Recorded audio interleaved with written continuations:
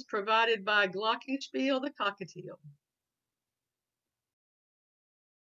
Amen. And thank you, Glockenspiel, for ushering us into this time of worship. Welcome to Worship Caldwell. It is a joy and an honor to welcome you. The psalmist tells us, I was glad when they said unto me, let us go into the house of the Lord. And little did we know that we would be referring to our own homes as the house of the Lord, but certainly that is what it is. It's been a stormy week outside. It's been a stormy week for some of us inside in our lives and our families. And so it is a good thing to be here together in worship. Let's look at some announcements to share with one another what's going on in the life of our church this morning. Today, we are grateful to be led in worship by Reverend Dawn Flynn. Dawn has been pastor of the New Life MCC in Gastonia and formerly in Charlotte for 6 years. She is bivocational, clergy, North Carolina trans activist, and a scientist, entomologist, who has been published internationally through the Smithsonian Journal of Entomology. Dawn has been married for 42 years to the same woman through transition, 2 grown sons before transition. Dawn has been a friend of Caldwell for many years, and we welcome her to bring the word to us this morning. We continue with our weekly offerings of Preacher's Porch online at 7 o'clock on Tuesdays, so we can check in and look back at the prior Sunday sermon and the upcoming Sunday scriptures. Zooms will be sent through our blog early in the week. On Wednesday, you can join other Caldwellians for an informal time via Zoom to check in with one another from 5:30 until 7. We're calling it Caldwell Live. A member of the staff will start the meeting each week and then leave you all to it. On Thursday, and we have a special opportunity coming up this week to join Caldwell's Cyber Table for MECMIN's upcoming annual Community Leaders Award Breakfast on Wednesday, this coming Wednesday, May 27th at 7:30 a.m. on Facebook Live. The program will highlight the award winners and celebrate leaders in the greater Charlotte area.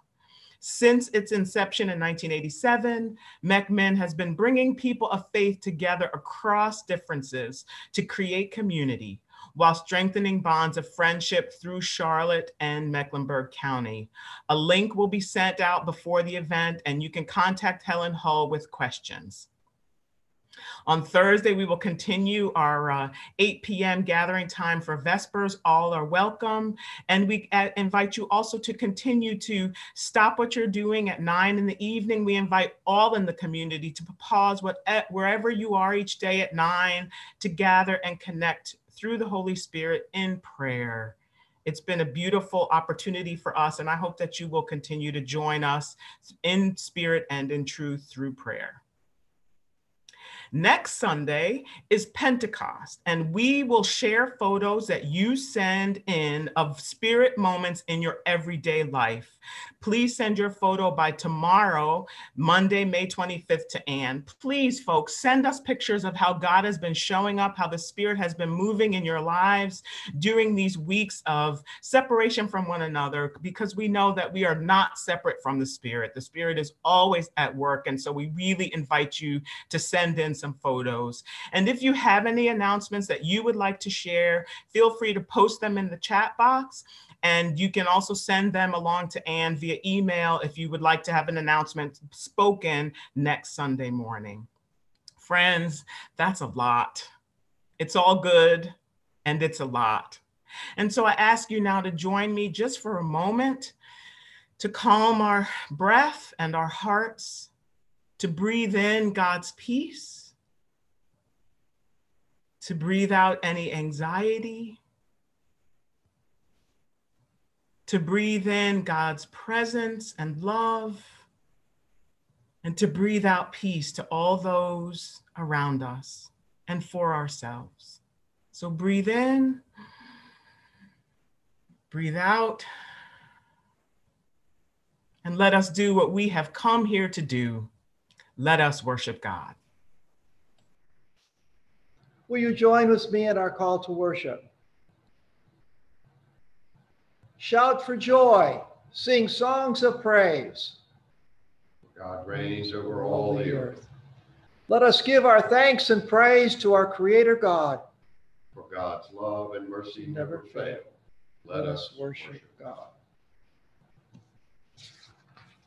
Will you join with me in prayer? Our Creator God, we come before your holy presence. We give you praise and glory for this beautiful day. We give you praise and glory for your creation. And we give you praise and glory for your Son, Jesus Christ, who you sent into this world to live among us, to show us what true love is, then to die for our sins at Calvary and rise again on Easter morning to go home in heaven to prepare a place for us. We give you praise for this time of worship. We thank you for the opportunity to join together in this worship service. We thank you for the advancement in science that allows us to do this over the computer since we're not able to meet in person. We ask you to keep us in your care as we're unable to meet together as one body, but we know that we will soon be able to do that again into corporate worship.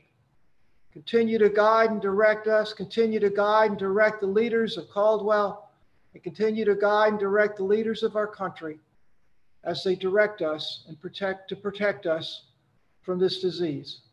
This we lift to you in the precious and glorious name of Jesus Christ, our Lord and Savior, as we pray together and say, Amen.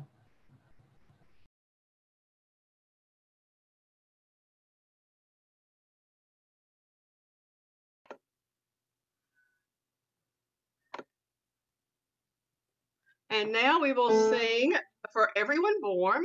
We're going to sing the first 3 verses now and 3 more verses later in the service. Let us sing together.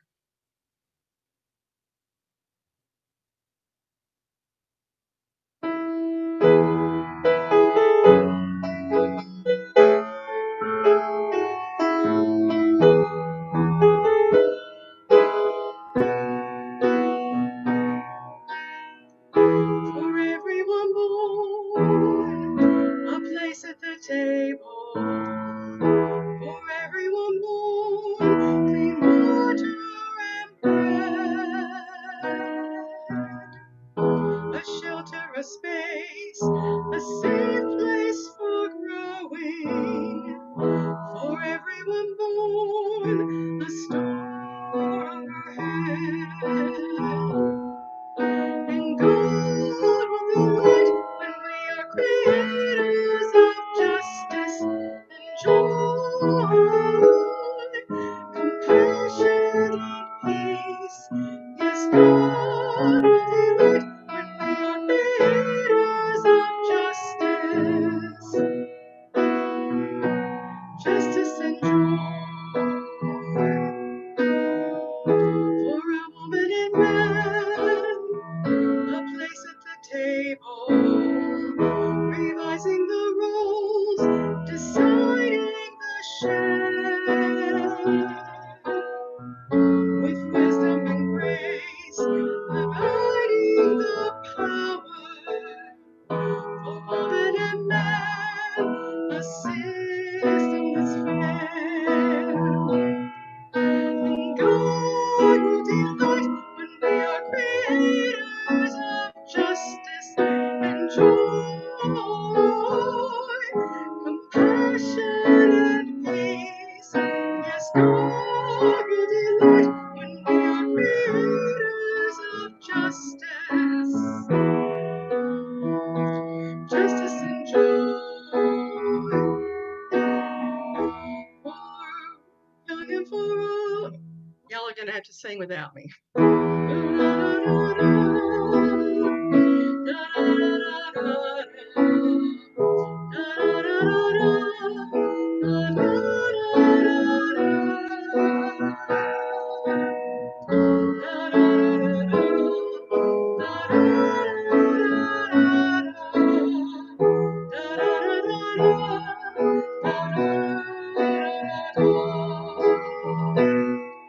And God will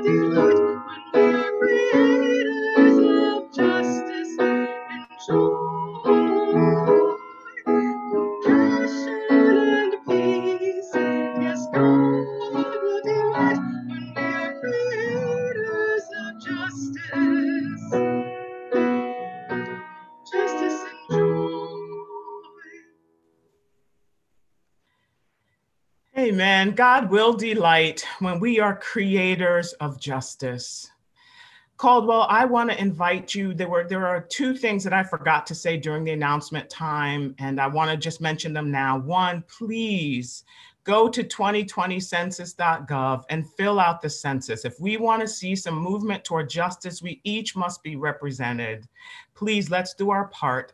And also, I want to wish our beloved Miss Janie a happy 90th birthday this week. May God bless you. We thank God for your life. And now, friends, let's remember who we are and who God is, and how God sees us and loves us no matter what we do. And at the same time, we are called, invited to confess before God and one another where we have gone wrong, where we have not created justice, where we have moved and lived against joy. So will you join with me now together as we pray the prayer of confession? Let us pray. Together we pray aloud before God and each other, saying, living God, we confess that our faith is sometimes weak. Our love for others can be faint. Our prayers are often timid, and our gratitude is frequently unconvincing. When we stand looking toward heaven, yet feel far from you, you draw near in mercy to forgive us and fill us with your power. Through the grace of Jesus, our resurrected Savior. Amen.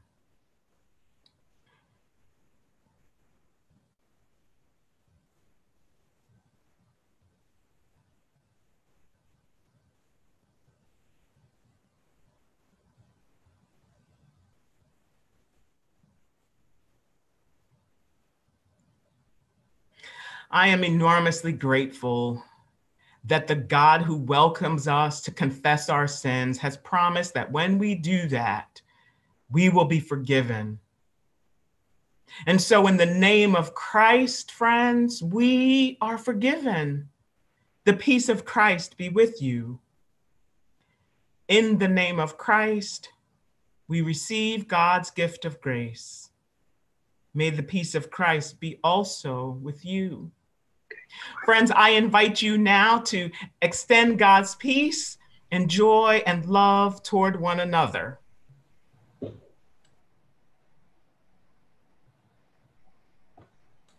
Peace of Christ be with you all. Peace be with you. Peace of Christ, everybody. Everybody. Amen. The whole church is watching. Peace. Peace.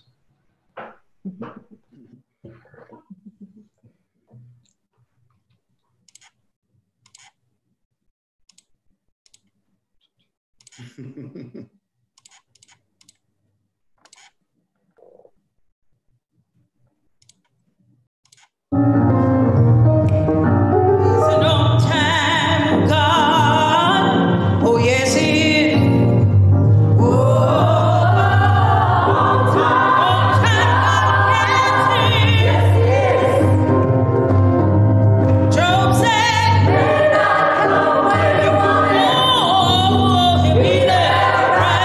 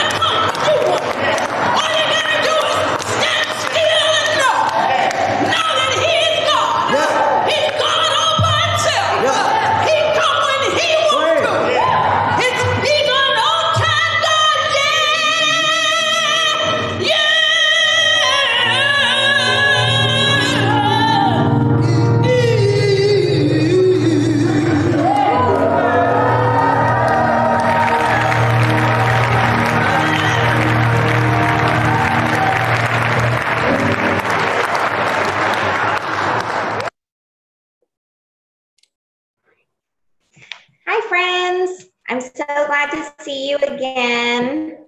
I have another special book for us to read today, and we've read this one before in Sunday school, but we're going to read it again today because you know how sometimes when you read a book the first time, you don't catch everything. So we're going to read it again today to see if we can find some more new stuff. This book is called A House for Everyone. Lunchtime is our favorite part of the day.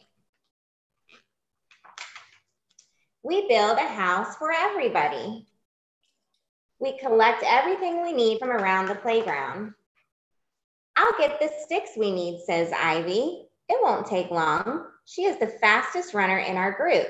She gathers sticks from all over the playground. Ivy is a girl. She likes to have her hair cut really short. Her favorite clothes are shorts and a t-shirt, and she never ever chooses to wear a dress. I'll build the house, says Alex. I'll make sure it holds everything together and does not fall down. Alex loves to build. They have the biggest Lego collection of all our friends. They take the sticks that Ivy has collected and carefully balance them up against the fence. Alex does not feel like just a boy or just a girl. They feel very uncomfortable being called he or she. Alex prefers people to use their names, Alex or they. And there's a picture of Alex building Legos. We love Legos. I'll decorate the house, says Sam. When I have finished it, it will look amazing. Sam is very artistic and loves putting different colors together. He collects flowers and leaves from all the different plants and trees in the playground. He drapes them carefully on the house. When he is finished, it looks beautiful. Here's a picture of our friend Sam. Sam is a boy. He loves to wear his hair long. His favorite sport is basketball. Sometimes when he plays basketball, he wears his hair in a ponytail. We will need something to sit on, says Jackson. I'll take care of that. Jackson is very, very strong. He carries the biggest, heaviest rocks from the playground into our house. The big flat rock makes comfortable seats for everyone. Here's a picture of Jackson. Jackson is a boy. He loves to wear dresses. At home, he has a huge collection of sparkly shoes. Dresses are not just for girls. Clothes are for everyone. We can all wear the clothes that we like. What about a sign for visitors, asked Tom. I'll make that. Tom loves spelling. He uses small rocks to spell the word welcome at the entrance of our house. Tom is a boy. When he was born, everyone thought he was a girl.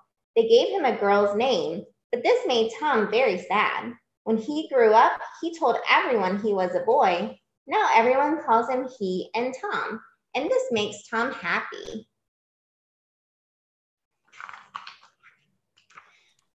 With all of us working together, the house is soon ready.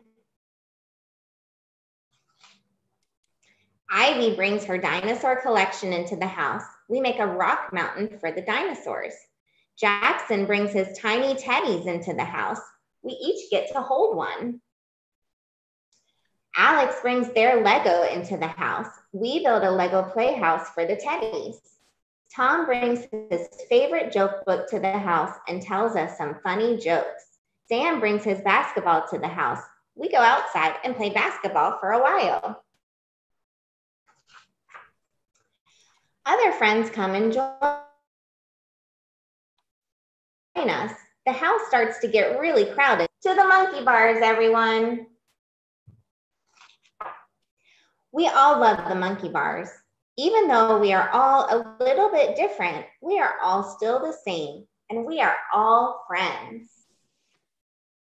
So just like in this book, how all the children got to make a house to play in together, God has built a house for all of us to live in together. And we're all different. We look different. We sound different. We have so many differences.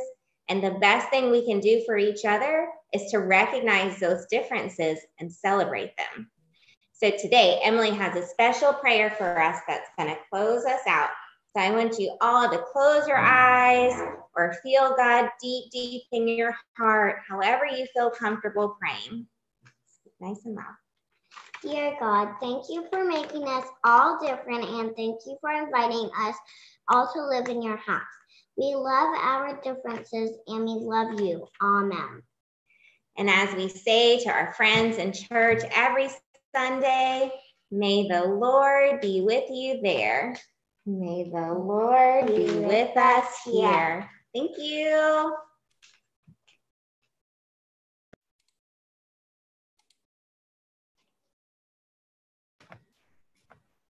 Amen.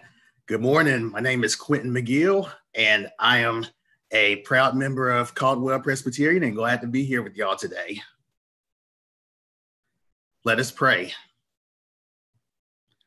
Pour out your Holy Spirit, O God, and prepare our hearts to accept your word. Silence in us any voice but your own, so that we may hear you and also obey your will. Through Jesus Christ our Lord. Amen. Today's scripture comes to us from Galatians chapter 6, verses 26 through 29, which reads as follows. For in Christ Jesus, you are all children of God through faith. As many of you as were baptized into Christ have clothed yourselves in Christ. There is no longer Jew or Greek. There is no longer slave or free. There is no longer male and female. For all of you are one in Christ Jesus. And if you belong to Christ, then you are Abraham's offspring, heirs according to the promise. This is the word of the Lord. Thanks be to God.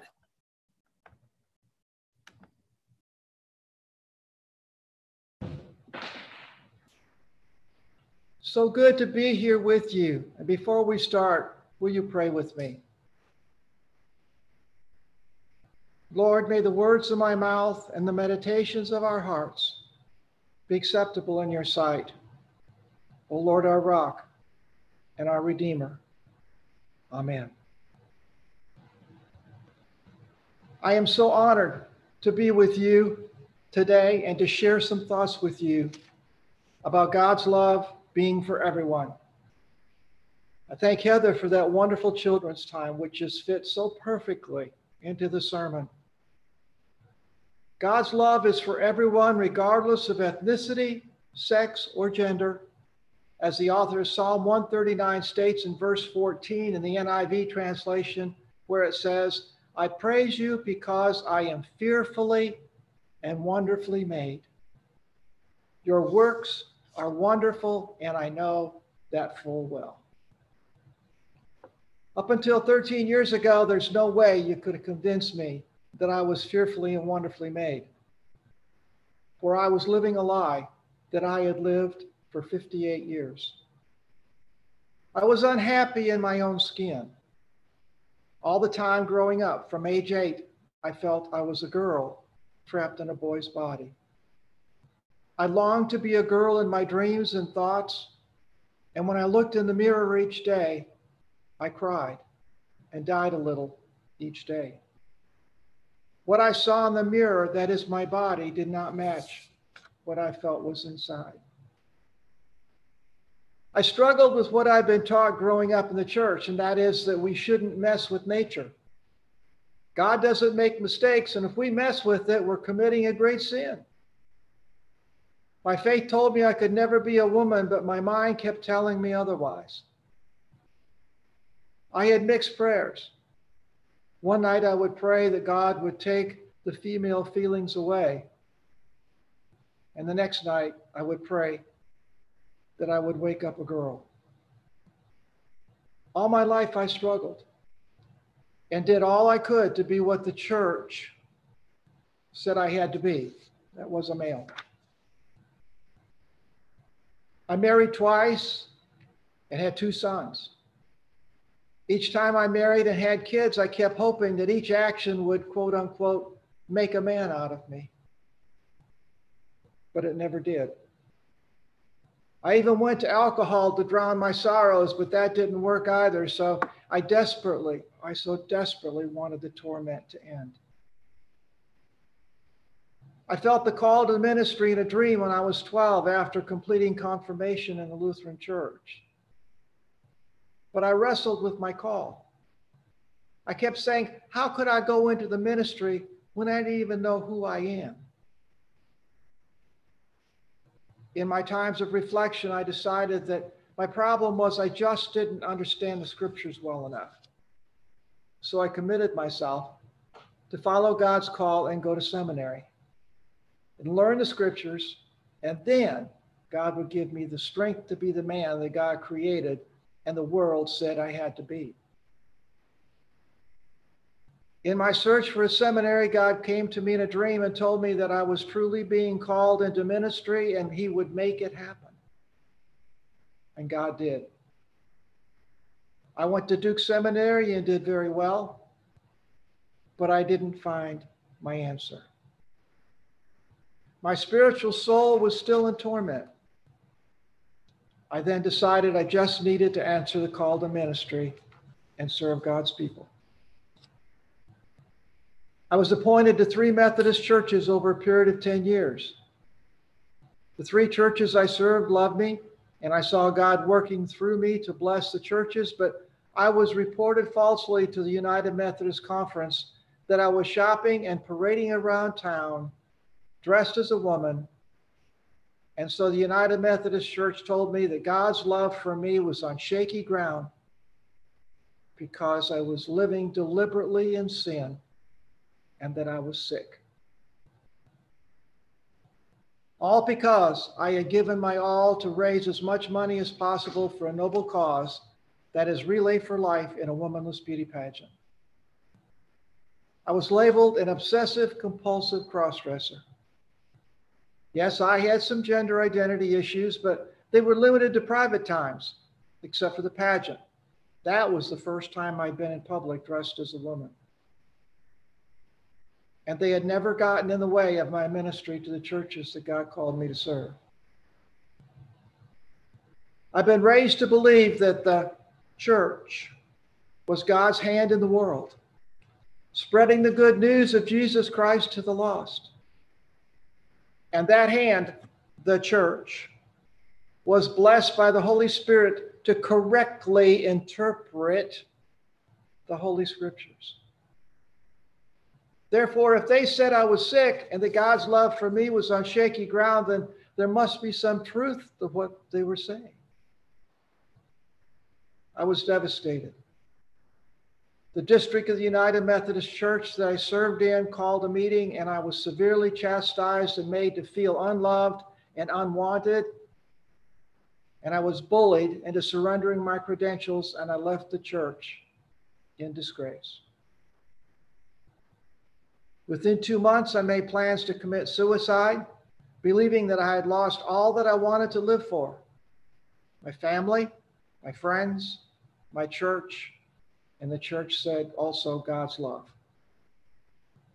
What was left? But God stopped me from committing suicide. The Holy Spirit came to me again in a dream and stopped me. It told me to talk to a therapist, and the Holy Spirit led me to a therapist in Charlotte that happened to be one of the best in the world who treated transgender people. And she was a Jew, and she loved me more than any Christian, especially in the Methodist Church. She opened my eyes to see that God loves everybody. She said I was just being myself. That is what God had created me to be, and that I was fearfully and wonderfully made. And for the first time in my life, I was free. I was free. Galatians 3:26-29 in the NRSV says, "For in Christ Jesus you are all called of God through faith, as many as you were baptized into Christ have clothed yourselves with Christ. No longer Jew or Greek, no longer slave or free. There's no longer male and female, for all of you are one in Christ Jesus. And if you belong to Christ, then you're Abraham's offspring and heirs according to the promise." Apostle Paul says there's no longer male and female. That means the traditional gender boxes, the binary system of genders as society and the church classes people, doesn't work for God. For God sees the heart. And in God's eyes, we are all one if we believe in Jesus. Well, now I know that the church was wrong. Now I know that I don't have anything to be ashamed of. Now I know that I am fearfully and wonderfully made by the wonderful, loving Creator of us all. Now I know that God has loved me from the beginning. I remember Jeremiah 1:5, God tells Jeremiah, before I formed you in the womb, I knew you, and before you were born, I consecrated you. I now fully understand what God meant in those words to Jeremiah. My mother had 11 miscarriages, 7 before I was born and 4 after I was born, trying to have a brother or sister for me to play with. But I lived. The doctor said I also should have died. But I lived because God had a special job for me to do. So growing up, I'd always wondered what that job was, and I never knew until I embraced being transgendered. For you see, like in Jeremiah 1:5, God and Jesus knew I was going to be transgendered when I was still in my mother's womb. And I was consecrated to be trans. Now I know that God has been preparing me my whole life for this very time. I had to go on the journey to prepare me for my ministry. My ministry is to reach out to those LGBT folks that have been told by the church that God doesn't love them. To tell them that God and Jesus' love is for all humankind. The Holy Trinity's love is always there, and we should not let anyone tell us otherwise, regardless of who they represent or what label they put on us. God provided the financial means for me to successfully become the woman that I've always felt I was in January of 2011. Hallelujah. Thank you, Jesus. And I'm learning every day that the only way you can successfully be what God has called you to be is to love yourself. I had never loved myself until I embraced being transgendered and becoming my true self. I have never been happier in my life. And I've come to understand what God meant when God told the gospel writer John in John 3:16, for God so loved the world that he gave his only son, that whosoever believes in him should not perish, but have eternal life. God's love is for everyone, not the selected few the church deems worthy. And I am proud to be a whosoever. In Jesus' holy name, amen. Amen, Dawn. Thank you so much for sharing with us your story and the way that God's love has shown up in your life. Friends, I invite us now to take a moment to think about the ways in which God's love has shown up for us, even when others have said that God's love was on shaky ground.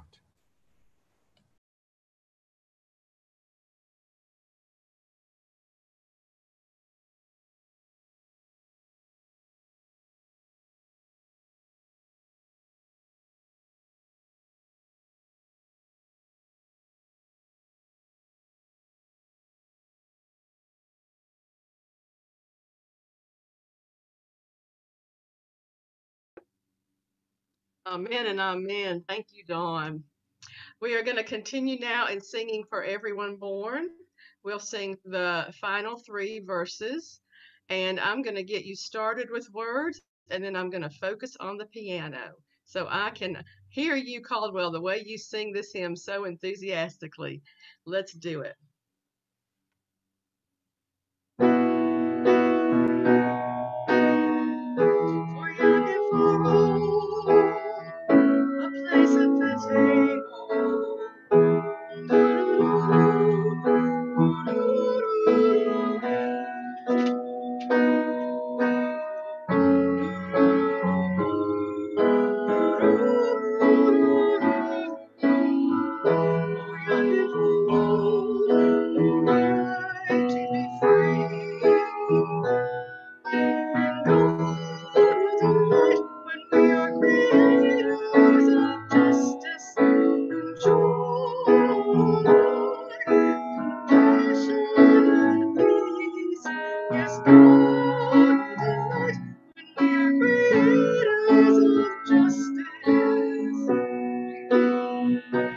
Justice and joy,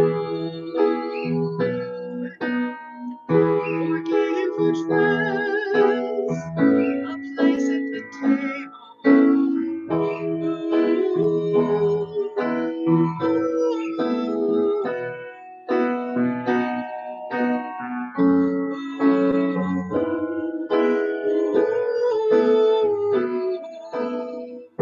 Forgive which was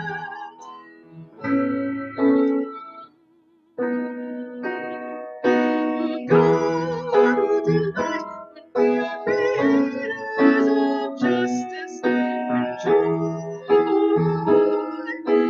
compassion and peace. Yes, God will delight when we are creators of justice, justice and joy for everyone born. A place at the table.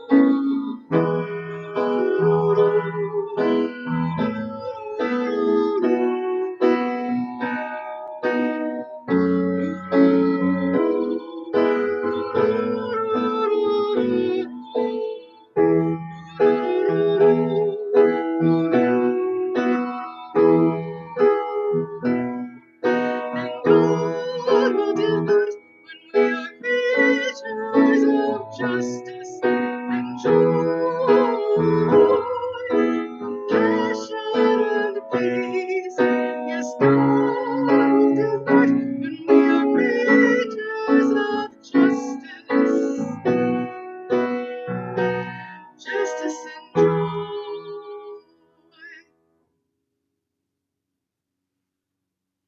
Thank you, Anne, for leading us in that. And what a wonderful message it is that God will delight, and God does delight when we are creators of justice. Friends, let us now continue to affirm our faith and what we believe about God's love as we read together the affirmation of faith. Caldwell, what is it that you believe? God's sovereign love is a mystery beyond the reach of human minds. Human thought ascribes to God superlatives of power, wisdom, and goodness. But God's love is revealed in Jesus Christ by showing power in the form of a servant, wisdom in the folly of the cross, and goodness in receiving sinful people. The power of God's love in Christ to transform the world discloses that the Redeemer is the Lord and Creator who made all things to serve the purpose of God's love. Friends, giving of our time and our talent and our energy, and also giving of our financial resources are all ways to affirm our faith that God will continue to provide for us, our faith that God can use what we give to provide for others. And I ask that as you consider and give thanks for all that God has given you, that you will ask God for wisdom and discernment about how to continue to support the work of Caldwell, the work that that God is calling us to do in the world, in our community, within the walls of our church, those who are in need, outside of our church. We are so grateful for all that God is doing through us, and ask that you would continue in your affirmation of your faith and your faithfulness by sharing with Caldwell. You see now on the screen the link on our church website, as well as the street address of the church, where you can share with us just a little bit of what God has given to you, that we might continue to do the work that God has called and commissioned us to do as God's people at the corner of Fifth and Park, and at all the corners where we find ourselves today. Thank you.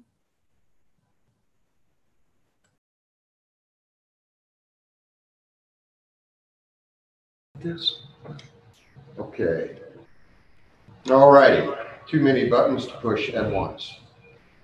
Dale, thank you for that good word. And Dawn, who sits right here beside me, thank you for your word. Beautiful and personal message in which God speaks. Thank you. Friends, I invite you all now to jump into the chat if you have that function, and share your joys and concerns for the week, what is happening in your lives, so that other members of the church can read that and pray specifically for what's happening with you. I will share that we had a service for Leroy Stinson yesterday, and it was a glorious and healing moment, as odd as it was to gather with masks for me to preach and give a eulogy with a mask on. But then we went to the cemetery and did a graveside and released doves, and saw in that symbol the release of his spirit. I was reminded that Leroy was loyal and unhesitant in that fall of 2006, when that small band of folks came over here to the corner of Park and Fifth and joined together with the senior saints who are still barely holding on to keep this church alive. And Leroy was such a steady and beautiful presence with us ever since. I know all our hearts and our faith were touched by him. So please do take another moment, if you'd like, to add your joys and concerns to the chat. Your staff will review that, and we'll be praying for you. And I'll just give you a moment to do that now.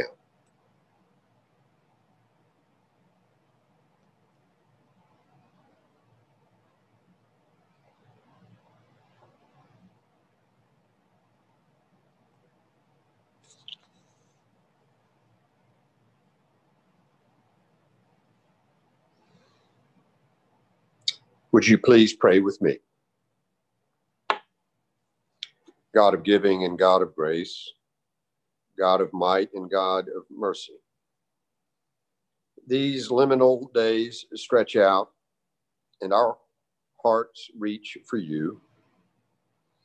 On this Memorial Day, make us rightfully mindful and grateful for all who have made the ultimate sacrifice.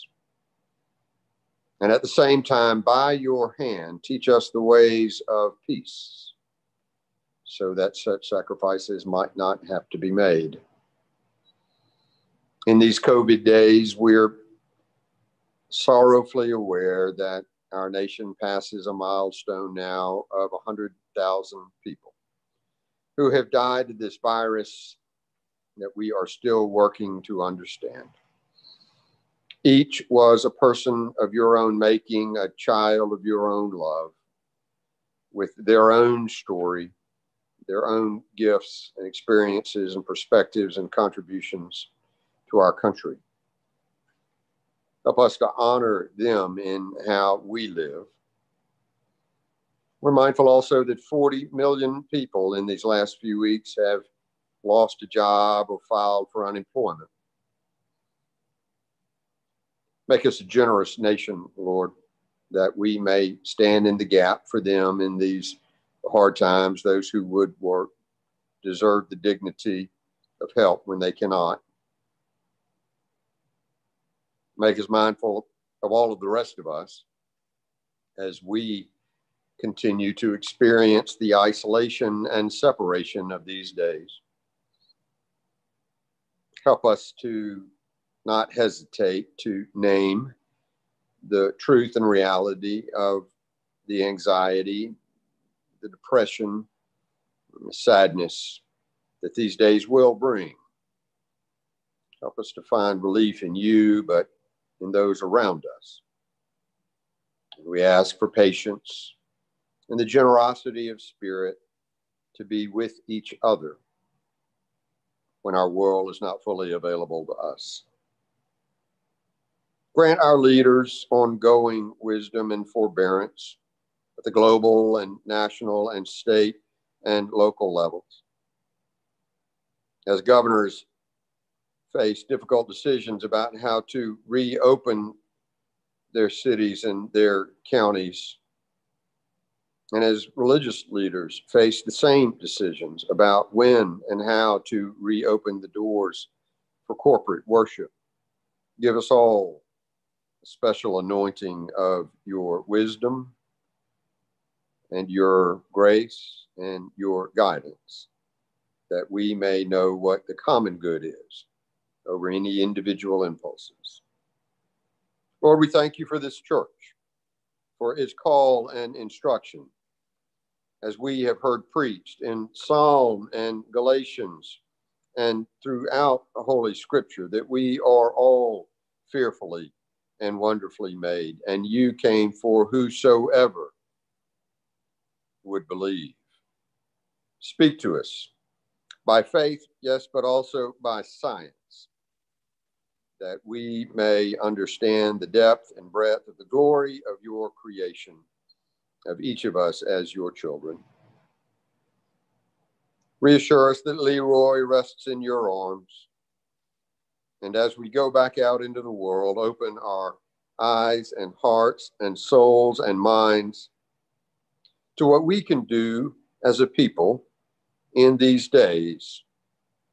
Be at work within us to let us not leave this time, though uninvited.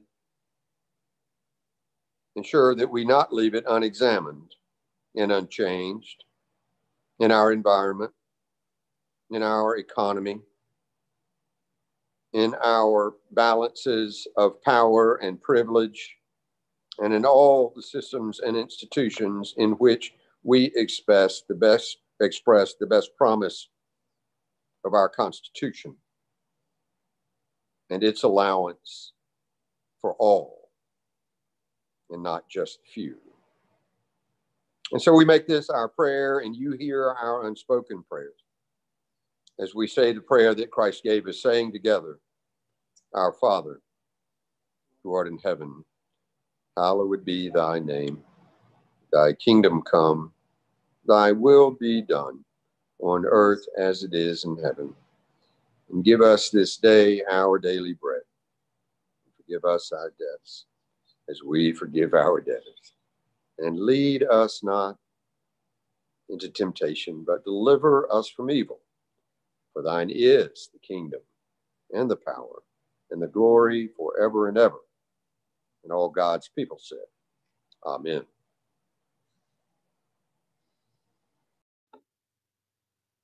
We are going to end our service today singing They'll Know We Are Christians, one verse. We often sing it in a joyful, lively way at Caldwell. But if you're like me, I remember singing it around a campfire in my teens and 20s at a little slower pace without any accompaniment, as a reminder of the importance and the essential sense of love to be shown. So please join me now in singing a cappella.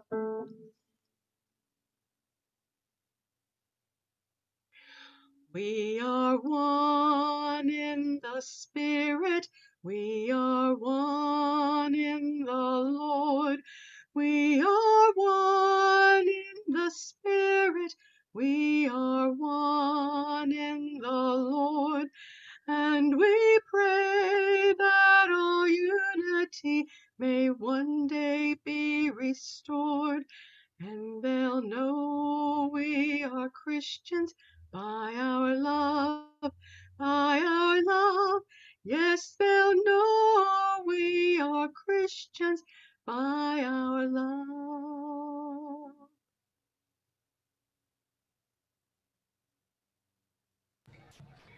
Friends, we invite you to remain on the chat as we wrap up our service today. And Dawn, once again, we give thanks for your ministry and your witness and your presence with us today. Now receive the benediction of our Lord and Savior. Go. Go in the name of Jesus Christ, your Lord and Savior. Go knowing that you are fearfully and wonderfully made. Go knowing that the Holy Trinity is with you always. And go knowing that all are created in God's image. And treat all others as God treats you. In Jesus' holy name, amen.